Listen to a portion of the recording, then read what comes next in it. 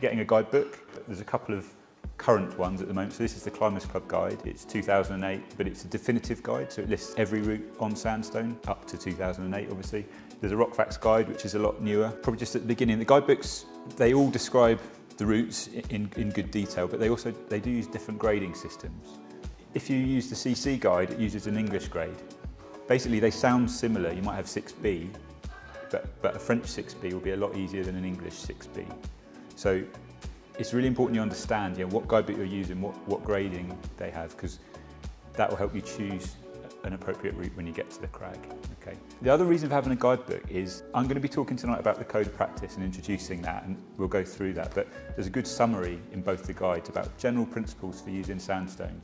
Okay, so rope setup, importance of clean feet, brushing, that sort of stuff. There's all that information in the guide, so really recommend getting one. Also, they're really inspiring because you can sort of sit at home and get some plans for the weekend and work out what you're going to do. So.